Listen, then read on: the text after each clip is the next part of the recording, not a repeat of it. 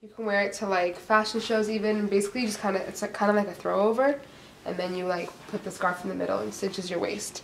The most important component of these dresses is like the middle part, these designs.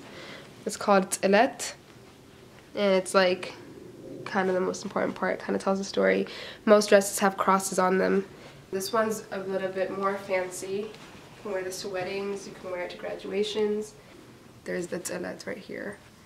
And you can do like, there's like a million different styles. So this was my favorite dress. So here's an example of how you can like merge like Western style with Ethiopian style. Like you can tell it's a Western style.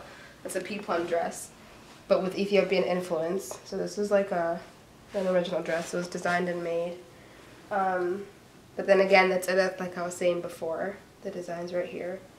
So you keep that part so it's like clearly an Ethiopian dress, but it's got Western influence, or maybe you could say it's Western dress with Ethiopian influence, however you want to look at it.